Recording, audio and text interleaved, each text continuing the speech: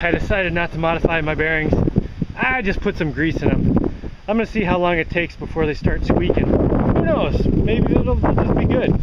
Maybe by the time the grease is all somehow out of there, the rollers will be worn down or something. I don't know. It should last a long time like this anyway. Look at that. So smooth now, the wind's even blowing it. Nice. Oh yeah, listen to that. So smooth.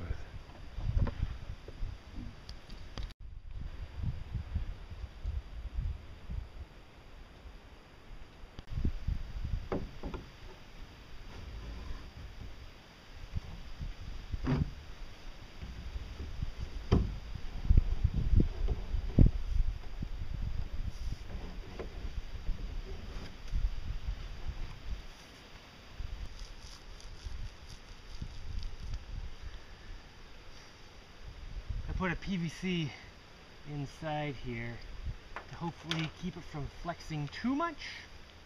I didn't want it to go all the way down to the underwater part. Of course, I didn't actually measure anything. I have no idea if it's right. Hopefully it's right. I don't know. Blah, blah, blah, blah, blah, blah, blah. You know, these things I took off, I think I might be able to use them for chair parts. And if this, oh it does.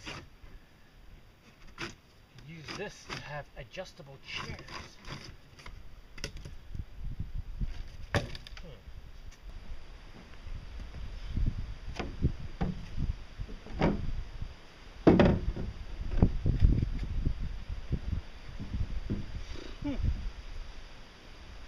Yeah, I think if I get these lined up right, this should work pretty well. I'll have to wrap that with more fiberglass so it's strong. I'm thinking I can put a bolt in there, have something that goes up to the front of the boat to steer. My last boat actually has one of these pipes pushing on that. Alright, I got that glued in. A couple layers of fiberglass. I should probably put more since my big butt's going to be sitting there. I'll have to get another one right there. I did trace this one before I glued it in, so I can cut this one to match with my finger. I got that tacked in. It looks like it's even right.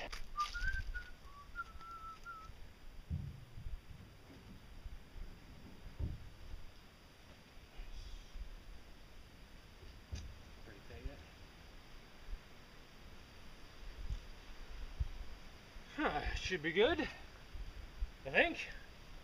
Looks like it'll turn a boat, doesn't it? I don't know.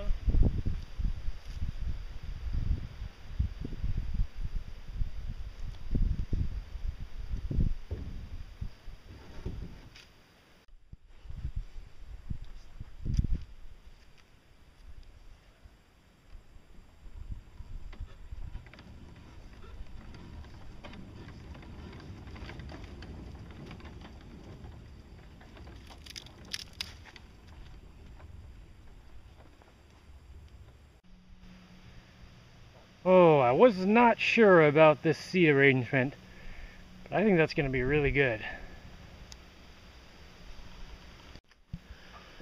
Oh, and I've been cleaning off my rollers, rolling them out on these parts, and the same one over there, because I'm going to have boards going across here. That'll give some extra resin to wear through before it causes any damage. Alright, it's about 5:30 and I didn't eat lunch. And I'm starving and thirsty. I'm getting out of here. Got my machete, walkie-talkie, bag of tools. Right. Today when I got here, I immediately did this and got some fiberglass on this guy.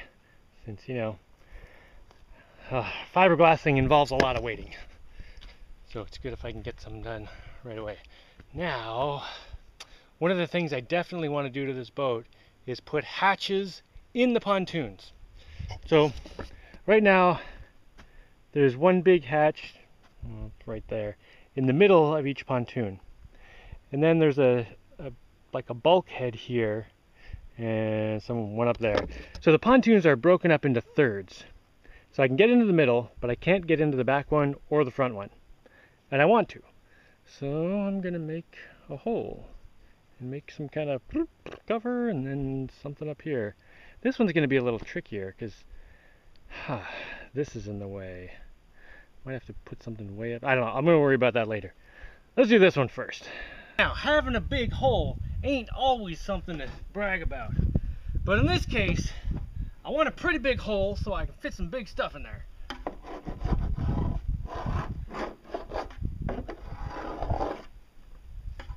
Yeah, nice big bucket hole. That's what I want. A big old bucket hole. Yeah, just like that.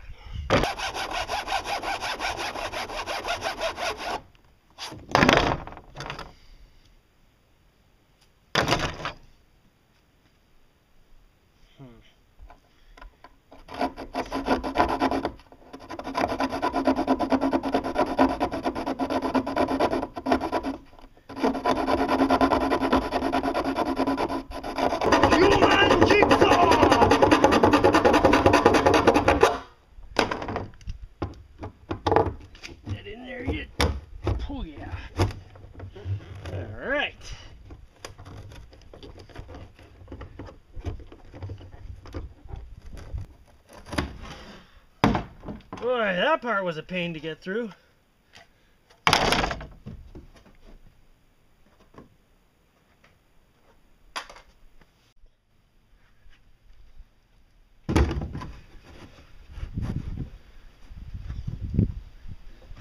Beauty.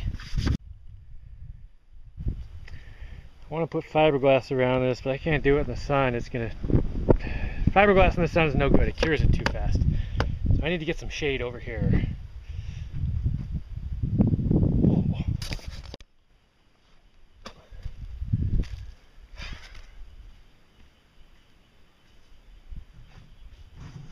Turtle, turtle, turtle, turtle, turtle, turtle. I am such a turtle. I am a turtle, turtley turtle. Come on, turtle. Where are we going? Wow, I'm a big turtle. Don't crash, don't crash. Yep, there we go. All right.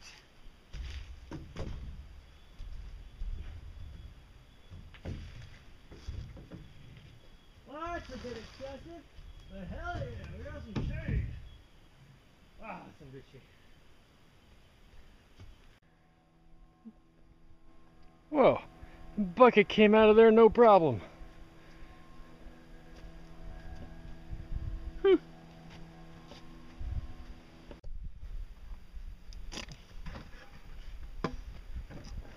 Oh, too bad I can't use buckets for this.